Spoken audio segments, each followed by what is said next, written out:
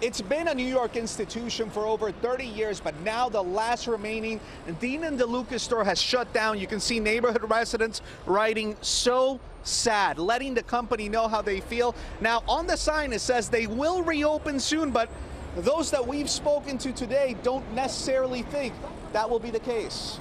There is nothing in the store, nothing on the shelves, no groceries anymore, and I keep saying to them, you know, looks like they're closing down. Last time Whitney Casey had gone to Dean Deluca's last remaining New York store on Broadway a few weeks ago, this is what she saw. The cheese cabinet used to be just filled with the cheeses from all over the world. I mean, ridiculously expensive cheeses. And the last week that I was in there were like 4 cheeses. Longtime Soho residents will tell you the store just wasn't the same.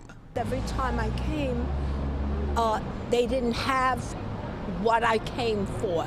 Turns out the shelves were empty because vendors stopped supplying the New York staple after they stopped paying their bills. The New York Times back in April reported the company owed over $100,000 to small New York City vendors, including $51,000 to Amy's Bakery. It really, really hurts where you don't have the cash coming in. She tells us back in April, Dean Deluca stopped paying their bills. This year, we're going to have to really tighten up our belts. Pace, a real estate company from Thailand, bought Dean Deluca back in 2014.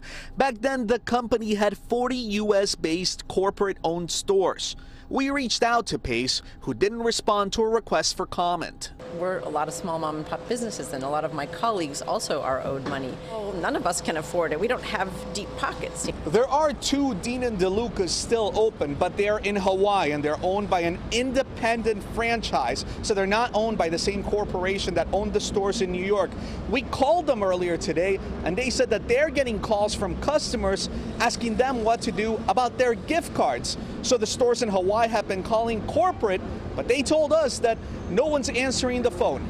We'll continue to follow the story. In Soho, I'm Cristian Benavides, Pix 11 News.